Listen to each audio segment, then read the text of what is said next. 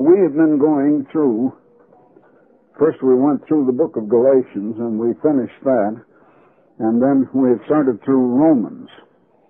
And there is quite a connection between the two. And now we finished the first 5 chapters of Romans, so I would like to go back and just give you a slight summary of the earlier chapters. Paul's letter to the Romans, or rather to those that had become Christians at Rome, they were not necessarily all Romans, was written, of course, long before he himself went there. He went there much, much later.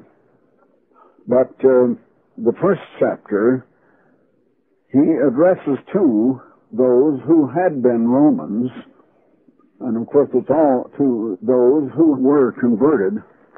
For example, he addresses the first chapter, Paul, a servant of Jesus Christ, called to be an apostle, and so on. He tells all the introductory part before he gets to the salutation of who it's to whom. Let's see. Verse 7, to all that be in Rome, beloved of God, called to be saints. So he is talking to those that had been converted at Rome, but they had been Romans, you see, and consequently, the Romans fancied that they were intellectual. They looked down on Jewish Christians because the Jews had considered that they were superior because they had the law of God. But the Romans considered that they were superior to the Jews because they had knowledge, and they didn't necessarily regard the Mosaic law of great importance anyway, because in their conversion they hadn't been taught that we have to obey the rituals and the physical rituals and sacrifices of the Mosaic law, but only the spiritual phases. And so Paul's opening chapter is correcting the Romans of how, when they had known about God, the Romans generally, not just the Christians, but the Romans anciently, they had not regarded him as God, and how they had withheld the truth when they got any of it from the people, and how they had, in their intellectuality, by denying God, they had become fools. They had not retained God in their knowledge, and consequently, they had gone over into every licentious thing imaginable, and he was calling them down, that they were not so wise and so high up on the ladder as they seemed to think they were. Then the second chapter, he addresses more to the Jewish Christians who happened to be at Rome. Now, they prided themselves as being superior to the Romans because they had the law of God. And so he says that you feel you're superior because you have the law, but you yourself don't obey the law. So then, from that time on, he gets to talking along that line. Now, we need to know that the earliest opposition to the gospel came from unconverted Jews who did not believe that Jesus was the Christ. Now, they were not converted. So much of the earliest preaching that we find recorded in the Bible, in the book of Acts, and in even the letters of Paul, if he covers that part of it, was testimony by the 12 apostles of the resurrection of Christ, proving he was the Messiah.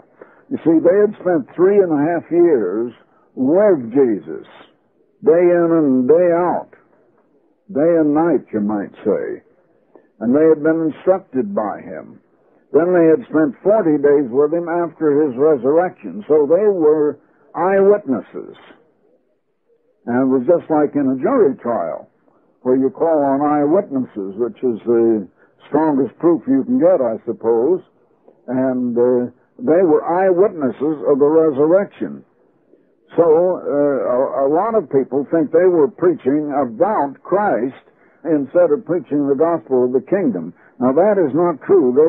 Much of their early preaching to unconverted Jews, hoping that some of them would be converted, was their eyewitness testimony that Jesus was the true Messiah and that they were responsible for his death.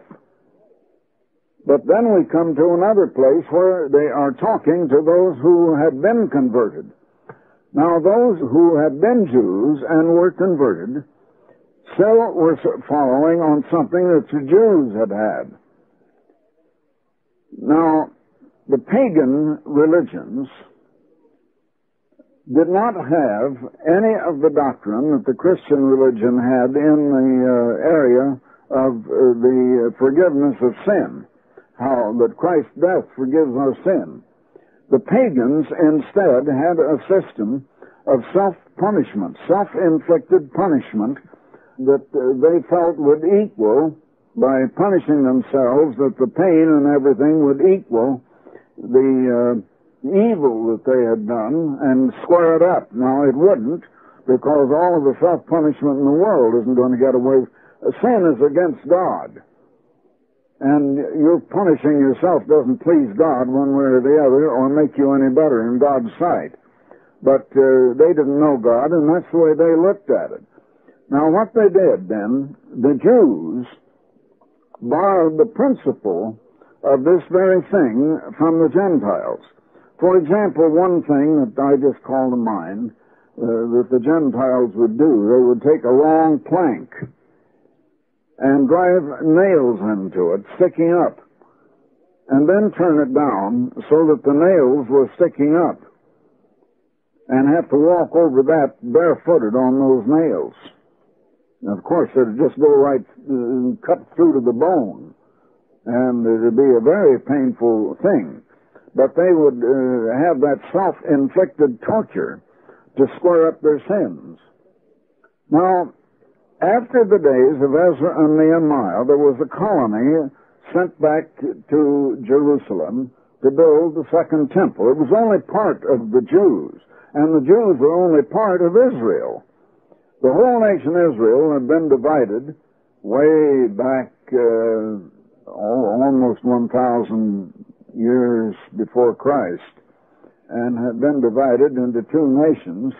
It was right after the death of Solomon, and the northern kingdoms rejected Rehoboam, the king, who was the son of Solomon and the grandson of David, and they set up Jeroboam as their king, and they made their capital at Samaria, which is up north of Jerusalem. Well, then Judah separated from them in order to keep the king Rehoboam. And Benjamin stayed with Judah. And the first thing that Jeroboam, now king up at Samaria, the first thing he did when Israel made him king was to change the feasts of the 7th month to the 8th month. Now, it isn't stated in the Bible, but by putting what is stated in the Bible together, a little bit of putting two and two together, is strongly implied that he also changed the day of worship from the Sabbath to the day after. Since the Sabbath is the 7th, a lot of times they call Sunday the 8th day, although it's also the first day of the week, because we begin counting the days of the week all over again with Sunday. And that is where Sunday began. And that was way back 1,000 years before Christ. That began in Israel. Now, the nation Israel had never been called Jews. Jew is a nickname for the tribe Judah. Now, the next thing that Jeroboam did was to put the Levites out of the ministry. They were the priests of the nation, all the born Levites, and they were the highest educated. And they did not farm or work to produce a living, but they lived on the tithes of the people. Now, since they were one of the small tribes, and Joseph had the two tribes of Ephraim and Manasseh, that means that there had been 12 other tribes, nearly all of which were a lot larger in number of people than Levi. And the result is the Levites had about 2.5 or 3.5 times the income, which we would use money as an exchange today, and we'd say 2 or 3.5 times the amount of income or money that the others in Israel had. They were also the highest educated and had the better minds and the better training. And Jeroboam deposed them and put the lowest and most ignorant of the people in the priesthood. Well, the result is that practically all, maybe all, I don't know, but it was all or most all, of the Levites went down to join with the tribe of Judah, and that became then not the kingdom of Israel, but the kingdom of Judah, which consisted of 3 tribes now, Judah, Benjamin, and Levi. They were called the Jews. Never was the big nation of the other 10 tribes ever called Jews. The first place that the word Jews occurs in the Bible, 2 Kings 16, verse 6, you will find that Israel was at war against the Jews. And today people think that all Israelites were called Jews, and that is not true at all. People just don't understand the Bible because apparently they don't read it. They read a verse here and a verse there once in a while, but they read it out of context and don't know what is before it and after it, and they get all mixed up. Now, after Judah was taken captive from 721 to 718 B.C. and taken away from that land as slaves over into Assyria. And within 100 years, the Assyrians with them had migrated north and west, or northwest. And the Assyrians settled down in the land that we call Germany today, both East and West Germany. Now Germany is divided, and part of it is under the Soviet Union.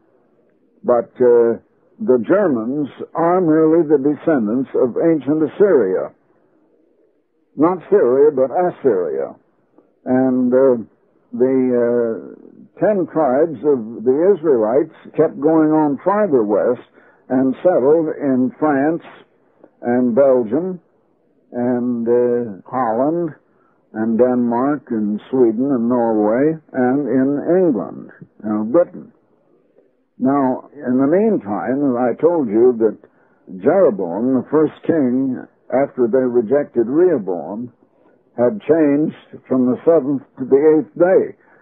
The 7th day, Sabbath, God had made a sign between him and Israel. A sign, if you see a sign hung out and it says Smith and Company Furniture or H. Jones and Son Drugs, you know the sign identifies. It tells you what it is, what kind of a store, who owns it, and it's a means of identification. The Sabbath is a means of identification. It tells Israel who God is because in 6 days God did the creating of this world as it is today, and of all plants and animals and people and so on. And on the 7th day he rested and was refreshed. Now also it identifies who are the people of God, because they are the only people, the only nation who ever kept Sabbath or Saturday as the Sabbath. No other nation does, and no other nation ever did as a nation. So it was the sign. Why do people think the Jews are all there is of Israel? Because they've kept the Sabbath. I don't mean they keep it like they should, but at least they keep it in name, and they don't reject it. And that identifies them as being the people of God. And if Israel had kept it, they would have never lost their identity.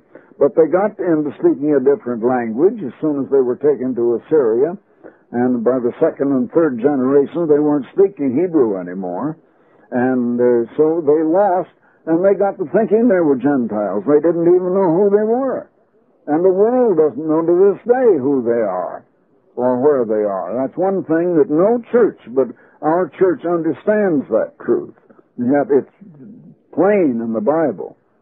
And my book on that will soon be printed as a book in bookstores all over. Well, now, 70 years after the Jews, or Judah, had been invaded by Babylon, and Babylon had won that war and took them as captive away from Judah and over to Babylon as slaves. 70 years later, the Persian Empire had succeeded Babylon, and now the king of Persia was in charge, and God moved on him through the spirit that was in him to have a certain number of Jews sent back to form a colony in Jerusalem to build a second temple. Because between 604 and 585 BC, the king of Babylon had completely destroyed the temple that Solomon had built at Jerusalem. And there wasn't even one stone left on top of another. And it was just totally gone. So a group went back under a man who was named Zerubbabel. He was the governor. Along with him was, was he a high priest? Joshua. And then, about the same time, also came the two prophets, Ezra and Nehemiah. And Ezra and Nehemiah each wrote a book in the Bible, the book of Ezra and the book of Nehemiah, and the book of Haggai, and the fourth part of the book of Zechariah, near the end of the Old Testament, give all of the history about this colony of Jews, which is only part of the Jews now, and the Jews are only part of all Israel. And it tells about them. Now, after them, about a generation or two later, remember they went back there about 515 BC, 515 years before, approximately, before the birth of Christ. And a generation or two later, the Jewish rabbis in this colony began to take the physical laws, the rituals, the ceremonial law of just the physical things to do morning, noon, and night that were in the law of Moses as a temporary substitute till the Holy Spirit should come, and also the animal sacrifices, which were a temporary substitute until Christ would come and become the Lamb of God and be slain. And they made those things, especially the ritual law, they made that their means of self-punishment to expiate their sins.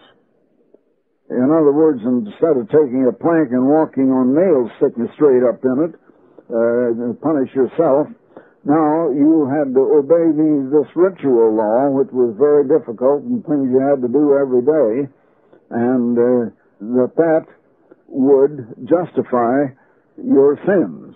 In other words, to justify is to, well, really you could say forgive is what it means, but technically it means to make just or wipe out the penalty so that that's all that hangs over you is the penalty of what is past. So, now, the Jews, the early Jews that were converted in the early years wanted to keep all those ritual laws. And they wanted to get justified. Whereas the Apostle Paul is teaching, as the apostles all did, that we are justified of past guilt because Christ paid the penalty in our stead. And his shed blood, of course, he died by shedding his blood. And the blood is the life, and when the blood's gone out of your body, you're dead, that's all. So, that they looked on that as the means of justification. Now, in Romans, Paul then, after showing how the Jews had prided themselves on having the law. Now he's still talking to converted Jews, and a lot of them now wanted to keep that ritualistic law, which was a physical law and not the spiritual law, the Ten Commandments. The spiritual law is one word, love. But it is outgoing love in concern for the welfare of others. It's love toward God and love to neighbors. It's not incoming lust, but outflowing love. God is love, and love just flows out from God. God isn't trying to get anything from us one way or the other. He wants to give us of His love, of eternal life, of everything good, but He isn't trying to get anything from us. So Paul now, to these early Christians, who were Christians and had been Jews, he gets to talking about this law. And we've been covering the first 5 chapters of Romans, and now I'll go on over to beginning the 6th chapter, because that gives you a little bit of summary up to this point. So Paul continues, "What shall we say then? Shall we continue in sin that grace may abound?" He's showing that grace is an undeserved pardon and an undeserved gift.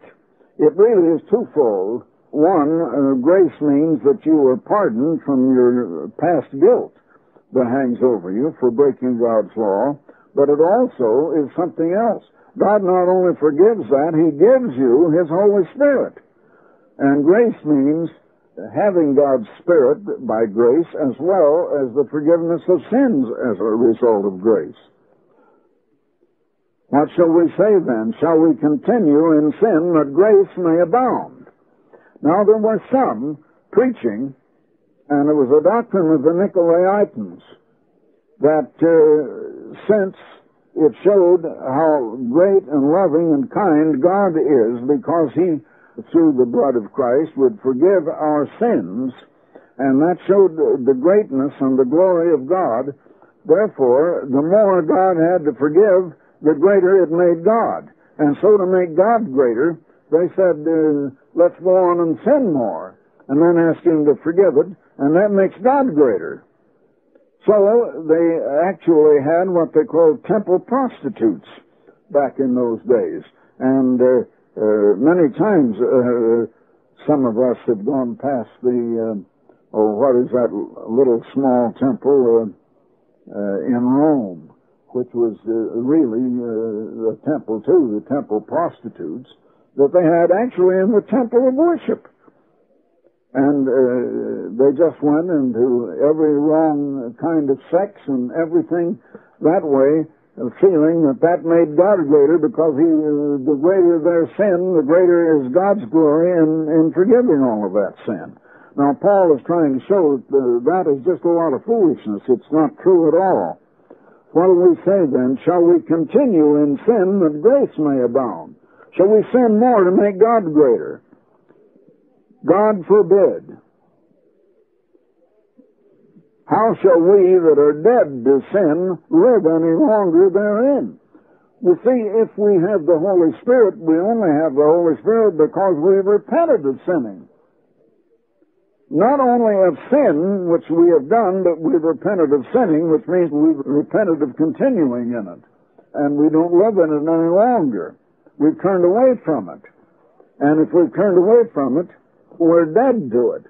In other words, we don't do it anymore.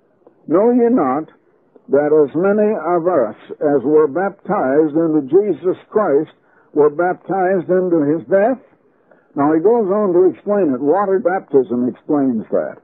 Know ye not that as many who were baptized into His death, therefore we are buried with Him by baptism. You see, going down into the water is like being buried into death, under the water, and if you don't come up, you will drown and be dead. Anyone who stays under the water and doesn't come up, the minute you begin to try to breathe, you'll strangle and you'll drown. Therefore, we are buried with Him by baptism, going down into the water, into death. That, like as Christ was raised up from the dead by the glory of the Father, even so we also should walk in newness of life. Now then, coming back up out of the water in the form of baptism means a type of the resurrection of Christ, and we're coming up. It means that we go down, we die the old self. We bury all of our sinful life and the way we've been living and leave it there. Then we come up to live anew in a better and a different kind of life. Now that's the meaning of water baptism. And that ought to be explained probably a little more than maybe some of our ministers explain it too. For if we have been planted together, like going down into the water, you're planted in it, in the likeness of his death, which is a type of the death of Christ, and it is a symbol of the death of our way of living, planted together in the likeness of Christ's death, we shall be also in the likeness of his resurrection. By coming up out of the water, we come up to live a different kind of life, and just like he came to a new kind of life, spirit life, by his resurrection. Knowing this, that our old man, that is, the kind of man or the kind of woman that we were and the way we lived, is crucified with him. In other words, we crucify that way of living, so to speak. We just don't do it anymore. We've repented of it. Repentance means we've turned around to go the other way. That the body of sin might be destroyed. We don't do it anymore. That henceforth we should not serve sin, because we come up to live according to the law of God. Now, the law of God, as I say, is just love. It is giving and not getting. It is the way of living according to God's law, which is summed up by the Ten Commandments. It is the way of giving, serving, helping, and all of that, and not the way of coveting, of trying to see how much we can get, and how much we can get the better deal of everybody, and which is really the main key of life of the average person in the world today, is getting. They live by that law of getting. They want to get the best of everything, the best of other people. They're not interested in giving. The average person, if he would see someone drop something worth an awful lot of money, now it might be some stock or a cashier's check that was already signed and endorsed or something. Now it might be trucks that the banks use, an armored truck, carrying money from one bank to another. And he turned it in, and that man had to move out of his neighborhood because everybody was angry at him because he had been honest to turn it in. They said, "You fool, why didn't you keep it?" That's the way people are. And that's what we are supposed to bury when we go down under the water in baptism.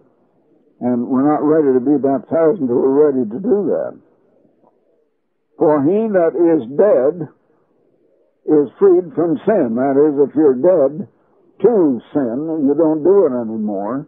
That part of it, the doing of that, is dead. Anyway, you're not dead, but that part of your life. Then you are freed from sin. You see, sin often is a matter of habit, and if you're its prisoner, and it is your boss. You get into a habit, and boy, it's got you. Now, perhaps one of the least of sins is smoking. But a person who smokes is a slave to that cigarette. They can't quit it. Now, of course, they don't admit that. They say, "Oh, well, I can quit any time. But I don't want to quit. I like it, and so I want to stay on." Well, that's even worse. But a lot of times it's like the man that says, "I did swear off. I did quit smoking. As a matter of fact, I quit about 40 times every day. And every time he took a cigarette, he'd quit and throw it away. But then 5 minutes later, he'd pick up another one, or maybe 2 minutes later. And then he had to quit and throw that one away." That's the way humans look at it. Knowing that Christ, being raised from the dead through his resurrection, dieth no more. Now, you see, he's giving an analogy here. Christ can never die again. God can't die. And it was a great miracle that Christ is called the Word and was God before he was born of the Virgin Mary, yet he gave that up to become a human being so he could die. And as a human being, he died. But God raised him from the dead in the resurrection. And now he is holy and mortal and spirit again, and now he cannot ever die again. Well, once we have left everything that is wrong behind us, we should never go back to it again. The man that swore off 20 times a day, or 40 times a day, I guess there'd be 2 packs of cigarettes, it would be 40 cigarettes. He went back to it every time he died to it. But if you really die, you can't die again. So he didn't really die to it or swear off after all. Christ will die no more. Death hath no more dominion over him. For in that he died unto sin once. But in that he lives unto God. Well, that's the way with us. Likewise, reckon you also yourselves to be dead indeed unto sin. That is, you quit doing it, and that doing is dead. The doing of sin, the thinking of sin, the wanting of whatever it is that was sin is dead, and alive unto God through Jesus Christ our Lord. Let not sin, therefore, reign in your mortal bodies. Now, reign means to rule over you. And sin becomes habit. And people that have such a habit are the slaves of it, and it is ruling them. And, you know, I would hate to think that a little cigarette just made me its slave and it had dominion over me. I would like to think that my mind is a little stronger than that. Neither yield ye your members as instruments of unrighteousness unto sin, because that's what people do. Now, of course, I just mentioned what certainly is one of the least of the sins, and I think that there are degrees of sin. The Bible doesn't say so out and out directly, but I know this, that men who sinned back in old days of the Old Testament, and that were men of God, and who had more wives than they should have had, and even had concubines and other women, but their heart was otherwise right with God, God overlooked to some extent. Now, God said to David one time that you've had many wives and concubines, and he said, I would have given you even more if that had been good for you. But the thing that God held against David, it wasn't so much when he had Bathsheba brought to him and committed adultery with her. He was under great temptation. It was a weakness. It wasn't a deliberate thinking, you know, a rebellion against God or some deliberate wrong. It wasn't that. It was just a weakness that he gave into. But then, what he probably would have called a weakness, but I don't think God did.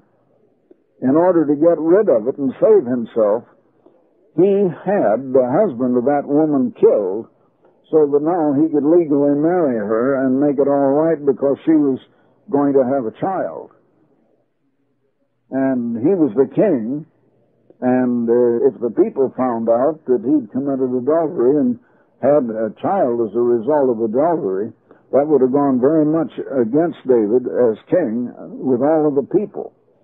And so he had this man killed. That was his worst sin. That was a premeditated thing, and not just giving in to a weakness.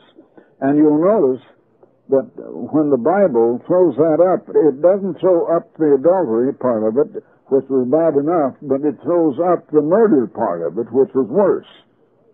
And I think that Solomon remained all right with God when he first began to take some extra women on after he became king. But finally, Solomon had 1,000 women. He had 300 wives and 700 concubines. And even then, what God blames him for and what turned his heart away was they got him to serving their idol gods and deserting the true God. And therefore he was disloyal to God. Now there's an example in the 17th chapter of Ezekiel of a colony that had been left in Jerusalem. I don't know if that was this same colony or not. I think this was another colony 70 years earlier that had been a very small colony. And they had made a solemn agreement with the king of Babylon, who had conquered Judah and taken all but this little colony away and left one of their own members there as a local governor of the colony. Then when the king of Babylon wasn't looking, they made a compact, an agreement with the king of Egypt, and they double-crossed the king of Babylon. And God held them severely accountable for that. That kind of thing God won't stand for. Now, do you know the United States has just got through doing that within the last year or so? We made a solemn agreement with nationalist China, Chiang Kai-shek's China. And we double-crossed them and made an agreement with communist China. Now, that was wrong. Now, someone said, well, why did you go into communist China as a friend? Well, I have nothing to do with that one way or the other. I'm not in politics, but I deplore the fact that the United States double-crossed nationalist China. And God is going to hold this nation accountable. The whole nation is going to be punished for that. And all of us here are going to suffer. Because when the whole nation is punished, as God is going to punish it, that's going to bring punishment and harm to every one of us. And when it happens, remember this little afternoon we were sitting here and how I told you. Just remember, I said to the vice chairman, one of the two vice chairmen, one of the three men at the very top of China, over 1 billion people, I told him what was going to happen, and I told him that I said an unseen hand. He knew what I mean. He knew I meant God. And I said, you won't believe me now. I don't expect you to believe me. But my job is to tell you, and I have told you. And I said, when it happened, you remember I told you. Well, I acquitted myself just by telling him. And there's nothing else I can do. I can't conquer a whole nation that's a fourth of all of the people on earth, as China is.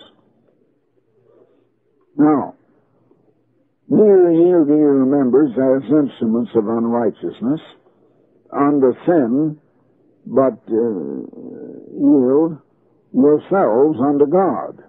Now, not part of your body, but your whole body and mind, your whole self, as those that are alive from the dead, and your members as instruments of righteousness unto God. For sin shall not have dominion over you, for ye are not under the law, but under grace. Now, there are a lot of people say, that means, you don't have to obey the law anymore, that you either have law or grace. It's one or the other.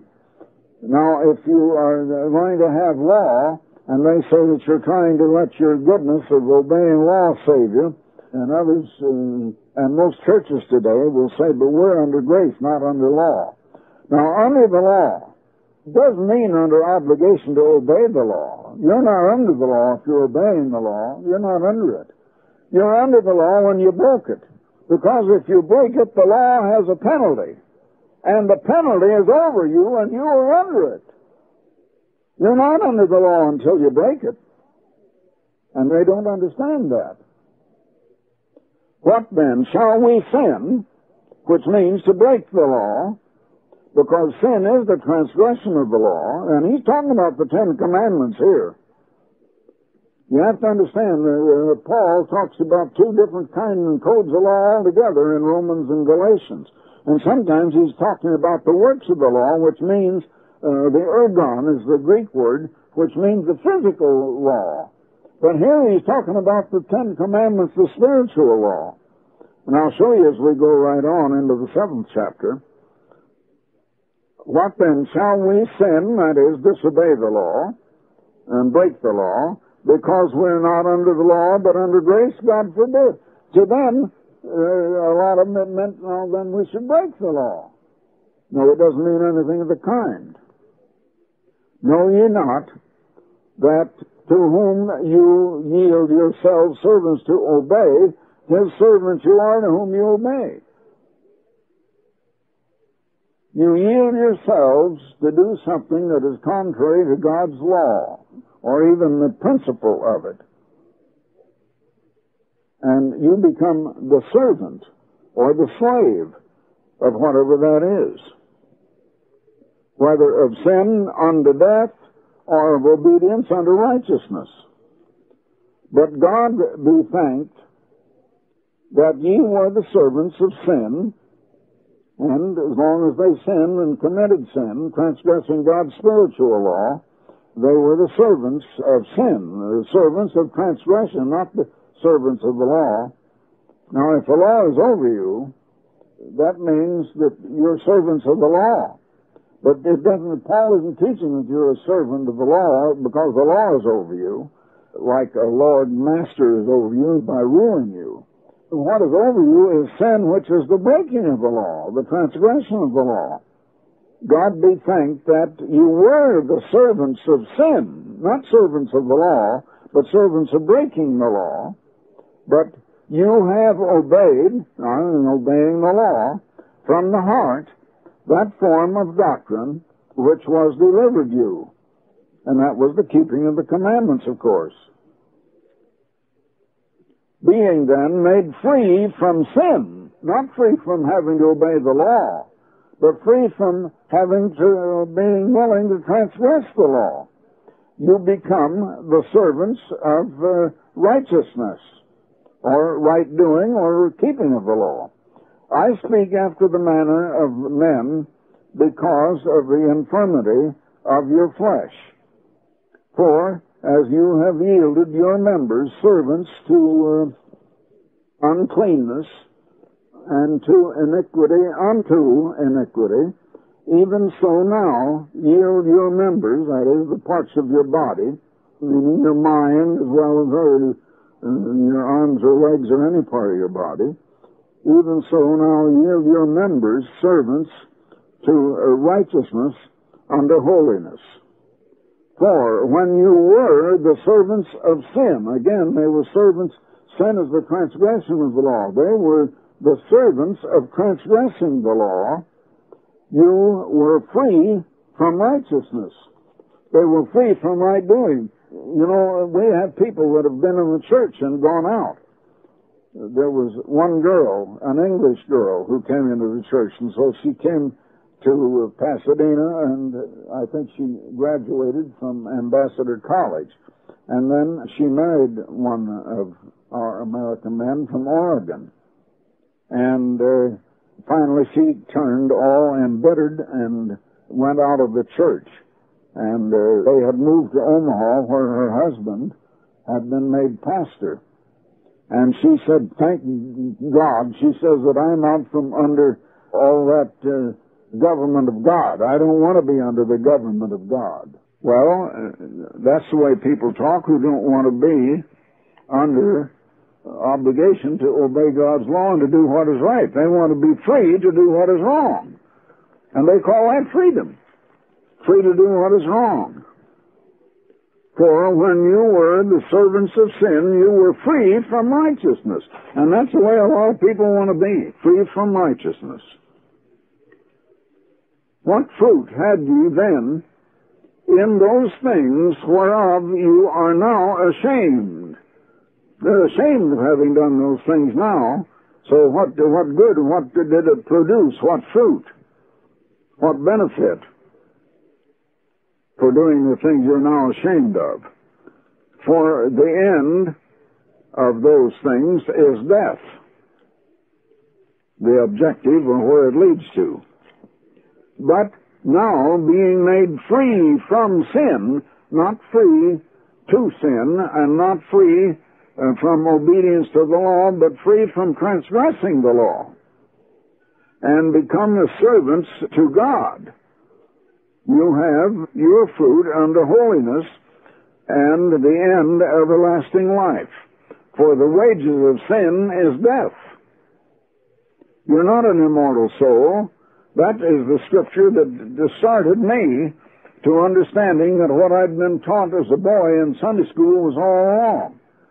I said, well, how can that be? The wages of sin is death. The wages is what you get paid for what you do. And here it says that what you do is sin, and the wages you get paid for doing it then is death. And I said, well, no, I was taught it's eternal life, but of course it's eternal life in hellfire, but nevertheless you'd go on living, even though you're being burned up all the time, and it never burned up. And then the last part of this sentence is that the gift of God is eternal life through Jesus Christ our Lord. And you know, that didn't make any more sense to me, because if I was an immortal soul, I didn't need eternal life as a gift. I didn't have to have it given to me when I already had it. If someone would say, I give you this particular watch and I've already got it, I don't have to have you give it to me. It's right here. I've already got it. And so that didn't make sense to me. Then I had to find out that it was my teaching that had been wrong. I was not an immortal soul at all. I was mortal so that I would die, and death is the penalty of sin. Now, is it too late? Have I taken up too much time on that to go right on? We didn't get started at 2:30, did we? Well, I'm not too tired if you're not. Now, this 7th chapter is quite important. Know ye not, brethren, for I speak to them that know the law, how that the law hath dominion over a man as long as he lives. For the woman which hath an husband is bound by the law to her husband so long as he liveth. But now that again is from the not necessarily technically one of the 10 Commandments, but it is based on the 10 Commandments. And it is part of the statutes and judgments that were given Israel for the law of their nation, but it was all based on laws that only carried out the principle of the 10 Commandments, and that's what this does.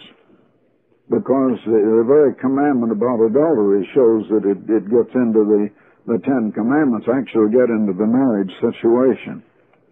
For the woman that has a husband is bound by the law to her husband so long as he lives. But if the husband be dead, she is loosed from the law of her husband.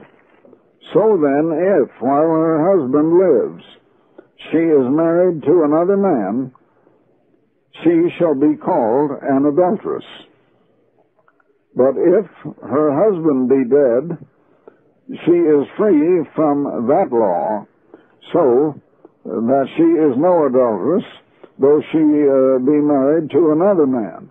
In other words, if a woman's husband dies, she is perfectly free to marry another man. If a man's wife dies, he's perfectly free to marry another woman. And so it goes. Wherefore, my brethren, ye also are become dead to the law. That is, you're dead to breaking the law, as I explained in the chapter before, by the body of Christ, that you should be married to another, even to him who is raised from the dead. In other words, instead of sin, now you're married to Christ. Instead of being sort of, as you'd say, he's using another analogy here. In other words, you were married to breaking the law. It was your master. You're like a woman, and the husband is over the wife in God's law. And Now you're married to another, even Christ. And we who are in the church, even though we're men, are part of the church that will be married to Christ, and there we begin to take the part of the woman collectively, you see, to be married to Christ at his second coming. That you should bring forth fruit unto God. For when we were in the flesh, that is, carnal-minded, and our minds were on the flesh, the motions of sins, which is transgressing the law, which were by the law, did work in our members to bring forth fruit unto death, because they brought forth transgression, and the wages of sin is death. And it means the second death, too, as other scriptures show. But now we are delivered from the law, that being dead, wherein we were held as slaves because we were breaking the law. You can see how Paul writes here and how people, seeing just one part of it and not taking it all together, can get it twisted. For now we are delivered from the law. They just take that one thing by itself and we're delivered from having to keep the law. We don't need to keep it anymore. And that, if you read the whole thing, is not what Paul's talking about here at all. Unless he says in one verse you do not have to keep the law at all, in the next verse, but you do have to keep the law. And Paul isn't quite that crazy. We're dead from the law, that being dead wherein we were held as slaves to breaking the law, that we should serve in newness of spirit, and not in the oldness of the letter. Now, in the New Testament, in the 3rd chapter of 2 Corinthians, we find that Paul says that Christians must live according to the spirit of the law and not the letter. And the spirit of the law means the obvious intent and what it means, and not the strict letter. Now, I have an illustration I used to use in sermons about that. When my elder daughter, Beverly, was, I think, in junior high, she always was an inveterate bookworm. She was reading books all the time, but she was always trying to read fiction, and especially she was just fond of love stories. And from the school library, she would always borrow books and bring them home, and inside of 2 evenings, she would read a whole book. She was a rapid reader. And she got that from her mother. She didn't get it from me because I'm a very slow reader. Well, I got a note one time from her teacher, and the teacher said that Beverly was ruining her eyes by reading too much, and that she had checked up and found that Beverly was bringing books home from the library and reading a lot of fiction that just was a ready-made daydream, and the teacher asked if I wouldn't speak to her about it because it was injuring her schoolwork or retarding it. And so I talked to her and told her I had this note from her teacher, and I said, now, Beverly, you must not bring any more of those books home. You just got to stop that kind of reading. And, well, she said, well, all right, Daddy. And the very next night, I saw her reading, and I looked, and she was right in the middle of a book. She'd read about half of it. I said, well, Beverly, can I see that book? And I looked at it, and yeah, there was another book of fiction.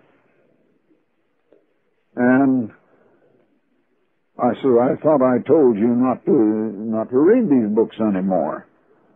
She says, well, Daddy, I did obey you. You said don't bring any more of those books home from the library, and I borrowed this book from Helen. I didn't get it at the library. She obeyed the letter of the law. But she didn't obey its real intent, because she knew that what I meant was don't read those books anymore, any kind of books like that. Unless it's the kind of books that are a lesson assigned you that you're studying. That's the different kind of reading. So That's exactly what is meant by between the letter and the Spirit. What shall we say then? Is the law sin? Now that's what they want to say. The law itself is wrong. The law is sin. No, he says, God forbid.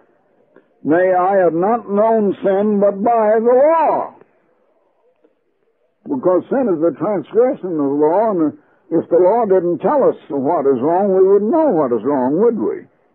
I have not known sin but by the law, for I have not known lust. That is, he didn't know that coveting or lust is wrong, except the law had said, thou shalt not covet. Now, what law says thou shalt not covet? I told you he's talking about the Ten Commandments. He isn't talking here about the ritual law like he is through most of the book of Galatians. The Ten Commandments, the 10th command is thou shalt not covet. But sin, taking occasion by the commandment, for I was alive without the law once. That is, I was living, but I was living in sin. That's what he means. Because he didn't know that some of these things were wrong until the law told him it was wrong. But when the commandment came, now that told him what sin was, so he says sin revived and I died. Because he repented and quit disobeying the law once the knowledge came to him. The knowledge has to come to you first. And the commandment, which was ordained to life, because it's the right way to live, and the way of peace, and the way of happiness, the way of achievement, the way of success, the way of everything good, and the commandment, which was ordained to life, I found to be unto death, because he was disobeying it. And yet it's supposed if we obey it, it is the way to live, to be happy. For sin, taking occasion by the commandment, deceived me, and by it slew me. Wherefore, the law is holy. They don't read this verse. The law is holy, and the commandment is holy and just and good. Romans 7:12. That's the one verse I've had to memorize and know just what it is and where it is. And then Romans 7:14 is another that we're coming to now, just two more verses. Was then that which is good, which is the law of love, God's law, was it made death unto me? God forbid. For sin, that it might appear to be sin, working death in me by that which is good, that sin, by the commandment, might become exceeding sinful. Because now he could see that the law said that's wrong, and now it became really wrong. He didn't really know it before. For we know, now this is the 14th verse I told you, the law is spiritual. Now I have that one marked. Those are two verses that I always want marked. The law is holy and just and good in verse 10, and in verse 12, the law is a spiritual law. Now you see, the works of the law are a physical law, the ritualistic law. But he's talking about a spiritual law, the Ten Commandments. For we know that the law is spiritual, but I am carnal, as a normal human being, without God's Holy Spirit, sold under sin. For that which I do, I allow not. For what I would, because in his mind he sees now by the commandment that this and that and the other thing is wrong, and the commandment only gives us the principle of the law, or by the spirit of the law, and not the letter. For that which I do, I allow not. For what I would, that do I not. And what he would do is to obey the law. In his mind he sees that's what he ought to do, and that's what he wants to do. But what I hate, that I do. Now he finds that he isn't always doing what he sees he ought to do and what he really wants to do. If then I do that which I would not, and which I don't really want to do because I see it's wrong, but I'm doing it, I consent under the law that the law is good. Now, then, it is no more I that do it, because with my mind I want to do what is right in God's sight, but it is sin that dwelleth in me. You see, habit gets into our bodies and in our minds until it has us do what we've seen we ought to turn away from, and we don't always do it. It's the struggle that everyone has when they try to repent and come out of sinning and do what is right. And nobody is living perfectly. No Christian is living perfectly. They just don't. There's only one who ever did, and that was Jesus Christ. For the good that I would, I do not. But the evil which I would not, and I say it's wrong, and yet I find I'm doing it. Now, if I do what I would not, it is no more I that do it, but sin that dwelleth in me. In other words, it's just gotten in us as a matter of habit, but you see, that's where the Christian life has to become a life of overcoming, and you don't do it all at once. You have to struggle with it until you finally do get it done. I find a law then, that when I would do good, evil is present with me. For I delight in the law of God. He wasn't against the law. He wasn't telling you the law itself is wrong. He said, I delight in the law. He's talking about the spiritual law, the law that is holy and just and good. I delight in the law of God after the inward man. But I see another law in my members, in his mind and in his body, warring against the law of my mind and bringing me into captivity to the law of sin which is in my members. O wretched man that I am, who shall deliver me from this body of death? He can't do it himself and by himself. Now he's coming to show us that the only way we can do it is through the power that God will give us through the Holy Spirit. Now, he's coming right into the 8th chapter, and the 8th chapter is the Holy Spirit chapter of the Bible. I think there must be a mistranslation here, but the Revised Standard doesn't make it any better. Who shall deliver me from the body of this death? I thank God through Jesus Christ our Lord. I guess that's the answer, but I don't think it's properly translated. In other words, that he thanks God that God is the one who can deliver him through the power of the Holy Spirit. He can't deliver himself. It's impossible for anyone to keep the spiritual law perfectly according to the Spirit and keep it perfectly. Now you read that the parents of John the Baptist were keeping the law perfectly, but that was according to the letter in the Old Testament and referring pretty much to the physical law anyway. I thank God through Jesus Christ our Lord. So then, with the mind, I myself serve the law of God, and he means to obey it. But with the flesh, the law of sin. Now, I think we need to read just a little bit into the 8th chapter. It's a long chapter, and I won't go on through it, but I think to make sense there, we need a little bit more. There is therefore now no condemnation to them which are in Christ Jesus, who walk not after the flesh, but after the Spirit. For the law of the Spirit of life in Christ Jesus has made me free from the law of sin and death. Now you see here, the law of the Spirit of life. He's talking about the Holy Spirit, what he couldn't do. Wretched man that I am, how can I'm not doing what I want to do and what I see is right. Now he's showing that Christ himself, through the power of the Holy Spirit, has delivered him. For what the law could not do, in that it was weak through the flesh. Now I think there he rather is referring to the law of rituals. It couldn't make him righteous, or even the keeping of the 10 Commandments can't make you righteous. I mean, the 10 Commandments can't make you righteous of itself. Love is the fulfilling of the law, but it takes the love of God by the Holy Spirit to do it. We don't have the kind of love that will do it, but God will give us his Holy Spirit, anytime we want to surrender and turn around to go the other way and believe and accept Christ.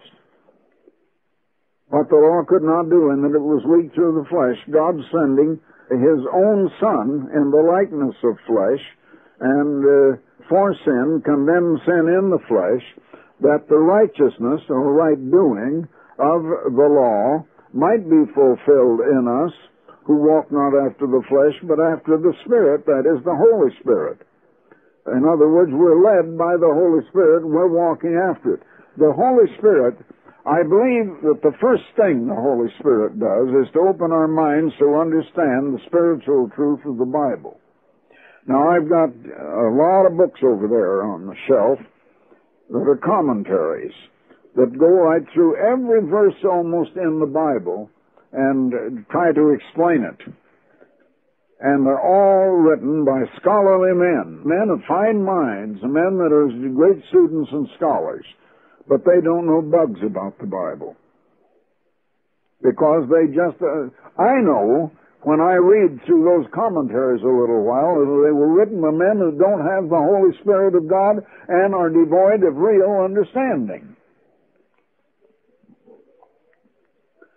For they that are after the flesh, that is, that are following the flesh, and so they're following it, they're after it, and it's ahead of them, do mind or obey the things of the flesh. For they that are after the Spirit, that is being led by the Spirit, the things of the Spirit, for to be carnally minded is death, but to be spiritually minded is life and peace. Then he comes on down, but you are not in the flesh, but in the Spirit, in verse 9, if so be that the Spirit of God dwell in you. Now, if any man have not the Spirit of Christ, he is none of his. That's the definition of a Christian. A Christian, then, is one who has the Holy Spirit of God. And he's showing that the law is spiritual and we are carnal. And we have to have the Holy Spirit to give us a spiritual love in order that we can keep the spiritual law, that God's standing there ready to give it to us anytime we want to surrender to it and believe. And that's all there is to that. You know, if you don't mind a little more, I would like to read part of what I had written yesterday. This is just part of the book I'm writing on The Voice Speaks Out.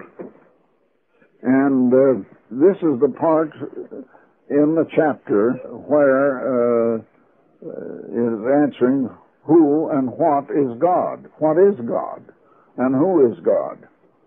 I say that there's no church and no religion on earth that knows who and what is God, but the one church of God that is the persecuted little church in our day called the Worldwide Church of God.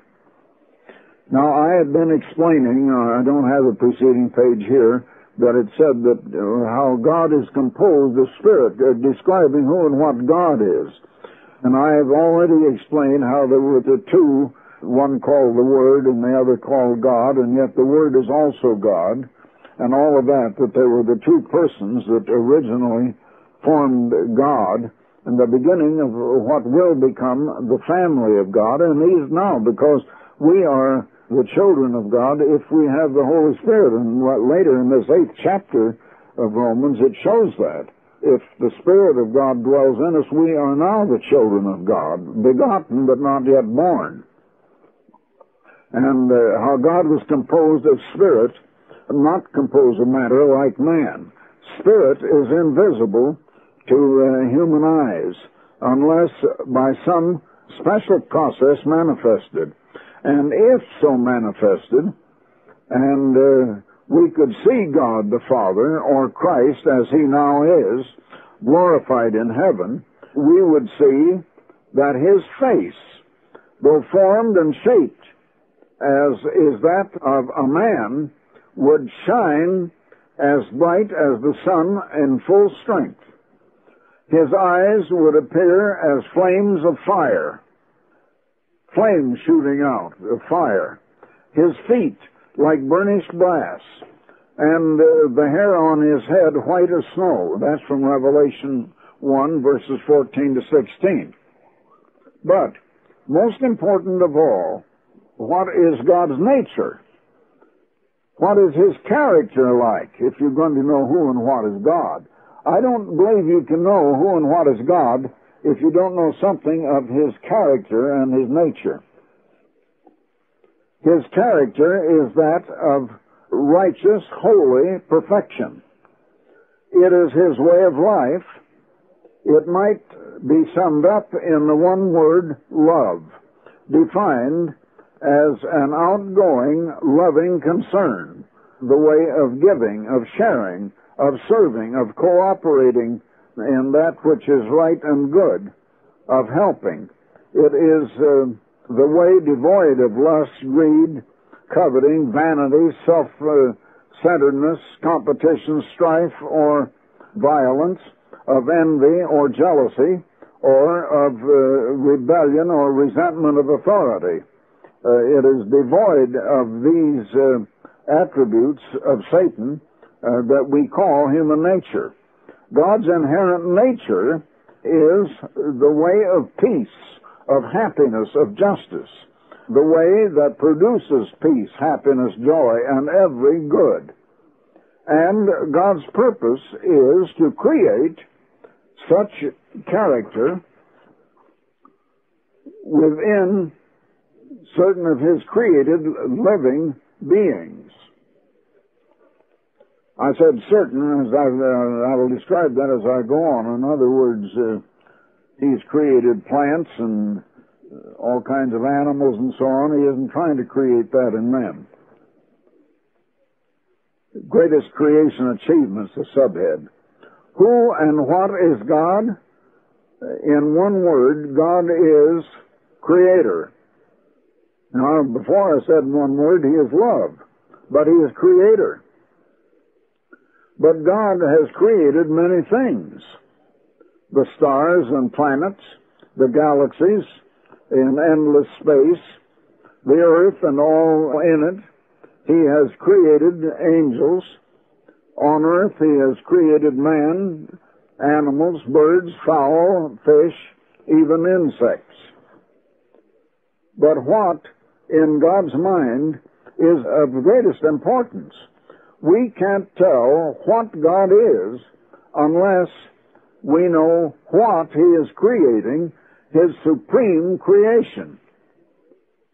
Most important is to create His very own perfect, godly, holy, and righteous character within separate entities of His creation. He creates the separate entities and then to create His own holy, righteous, perfect character within those entities. Now that is the greatest thing that God can do. And when He gets that done, in humans He will have reproduced Himself. And we'll be like Him, and you can't produce something higher than Himself. Because there isn't anything, it isn't possible that anything could be higher than Himself. This creation of character within living beings requires the presence of mind in those beings. Now this is right along the line of what we've just been reading there today. Of all living beings and things God has created, only angels and humans have minds. And therefore it is so far only in angels and humans that God's character may be formed. On earth, God has created the flora, plant forms of life. Plants, grass, flowers, fruits reproduce themselves and have life, but not brain or the possibility of character development. Animal forms, the fauna, have brains, but apart from humans, they do not have minds. There is not in them the same self-consciousness and thinking, reasoning ability that is in man, in humans.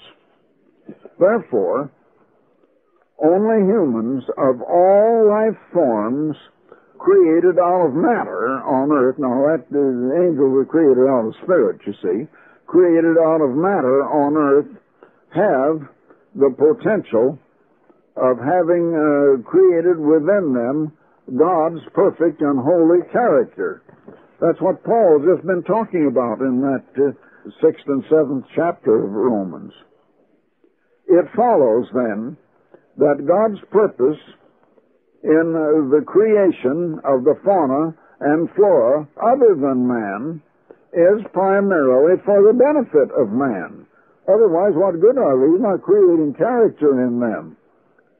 Much of the flora and some of the fauna serves as food for man.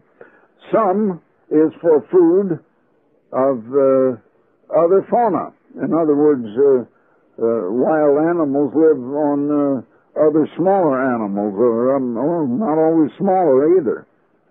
Some is for human enjoyment and beauty, like the flowers and things like that. And, of course, God created minds in animals, so it devolves down to the fact that the separate entities which God created with power of character development and installation are two, angels and man. It can't be animals because they don't have the minds that are capable of developing character. Now, character development in angels. Angels are composed wholly of spirit. Well, I don't know. I think what I just read is what I had in mind. I don't think the rest of it ties in with what our lesson was today. I just thought that might be interesting, that will be in the book, because Paul didn't state it in that language, that God's purpose is development of character. Now, you see what Paul was explaining there is that we wouldn't know what sin is except that the law tells us. Now we have the Bible in writing and printing today, and we can read. Animals can't, and animals don't know, they don't have minds. Well, what is all of this for? You see, well, no, I think there is a little more here that I want to read to you. Let me just skip a part of it and come to something that I think that will have bearing on this. Well, I don't think it'll do any harm to read it if you can bear another 5 minutes. Angels are composed wholly of spirit. God created them with minds. Apparently, a third of the angels were placed on the earth from its creation. In 2 Peter 2, verse 4, we read of the angels that sinned, implying, as do other scriptures, that there were angels who did not sin. In Revelation 12, verse 4, is the implication that 1/3 of the angels followed Satan and were cast to the earth. The other 2/3, the holy angels, will follow Jesus at his second coming to earth, Matthew 25, verse 31. The angels placed on earth from its creation were governed by the government of God. On the throne of the whole earth to rule and administer that government was a super archangel named Lucifer. He was the supreme masterpiece of God's creation as a super angel being. But there was one most important thing that even the great God could not create automatically by fiat, holy and righteous character. Now, the duality in creation. But there is a duality in almost everything God creates, just as there was a duality of God in the beginning, of God and the Word. He creates, especially in regard to character, in 2 stages, not all at once, in 2 stages. I am reminded, in explaining this, of unpainted or raw furniture. Most cities have a retail store selling furniture in the raw, quote and unquote. It may be very fine furniture of excellent quality, but it is unfinished. The varnish, polish, or paint has not been put on to finish it. God created this earth in an unfinished state, intending the angels to finish it, thus sharing in God's creation. They were put here to work the earth and its components, chemical and physical, developing it, beautifying it, putting on the finishing touches.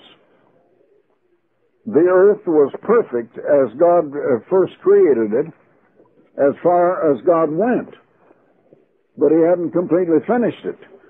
And he didn't intend to do that finishing himself. He intended for his created beings, the angels, to do the finishing. But up to that, everything God did was perfect. But he left it to the angels to put on the finishing touches, so that they would work harmoniously together. God placed over them his government, with Lucifer on the throne of all the earth. But Lucifer allowed jealousy, envy, rebellion against God, and the authority of God over him to fill his mind. Then he became puffed up with vanity, wanting to exalt himself above God. Isaiah 14, verses 12 to 15, and Ezekiel 28, verses 12 to 17. Lucifer had been perfect in all of his ways from the day that God created him till lawlessness was found in him, Ezekiel 28, verse 15. By his colossal sins, he became Satan, the devil, and led his angels into his rebellion, and they became demons. Now, duality in character creation. This same duality principle works in the creation of character as God intended in angels and as he is creating in man. This righteousness and perfect character is something God alone cannot create instantly by fiat. First, he created the angels, endowed them with minds, and endowed also with free moral agency, that is, ability to exercise free choice, to think, to reason, to come to conclusions, to make decisions as to character development. Lucifer had been on the very throne of God in heaven, seat of the universe rule, Ezekiel 28, verse 14. He had been thoroughly instructed and trained in the administration of the government of God. He had been given the knowledge of the right way. Now, at this juncture, define righteous and perfect character. What is character? What do I mean about it? It is the ability of a separate entity having power of mind and free moral agency, ability to think, reason, make decisions, and to act on one's decisions, to come to knowledge of the right as opposed to the wrong, to will to do the right, even against desires or pulls to do the wrong. That's what Paul was talking about all the way there, against the pulls within you to do the wrong, you see. And finally, to overcome pulls toward the wrong and to do the right.